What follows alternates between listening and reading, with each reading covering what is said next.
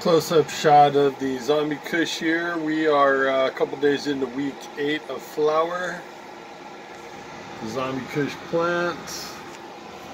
This is our MARSHYDRO TS 2000 grow in the 4x4 tents.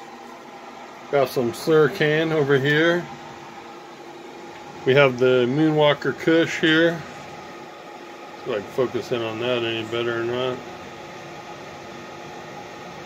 Moonwalker takes a little bit longer than everything else. Roll over here to the 2x tent with the Mars TS 1000. There we are. Now the Alien Rift here is doing a lot better. You recall I had some weird growths popping up on it, which I think were nanners.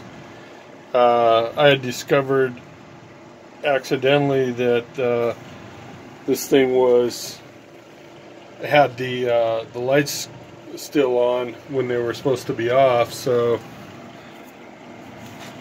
that set me back. Well, these are only 5 weeks in the flower now, and I'd say they look like more about 4 weeks. I probably had a light problem. It looks like we might be getting a little resin reel starting there. Pretty excited about this Alien Rift here. Then we have the best looking bugs I've ever grown. The slurricane. Damn, this shit's looking good. I'm probably going to take this all down with the Alien Rift in about another week. I'm just feeding them water now. Looks real good. And nice, tight, frosty, colorful buds. Just on the small side is all. Thinking about making seeds of it and not growing it for a while just because it is so small. They're real tight. The buds are real tight, but they're small. Let's see here if I can focus. I'm going to do a night shot for sure on this next week. Turn off the lights so you can see the reflection of the trichomes.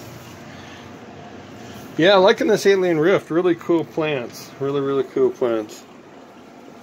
Hee hee.